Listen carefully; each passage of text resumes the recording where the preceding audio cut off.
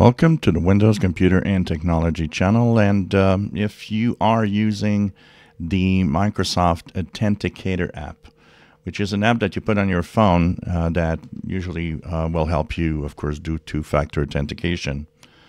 One of these two-factor authentication that was possible through this app was by using passwords that were stored in the app itself.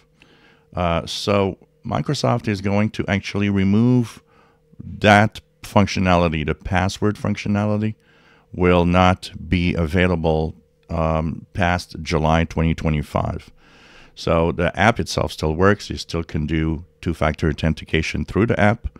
You just will need to know that you have to transition the passwords that you might have stored in it and sync them with Microsoft Edge. So what Microsoft says, if you want to do that, you install Microsoft Edge on your phone, and it will automatically link with the Authenticator app to get that information synchronized.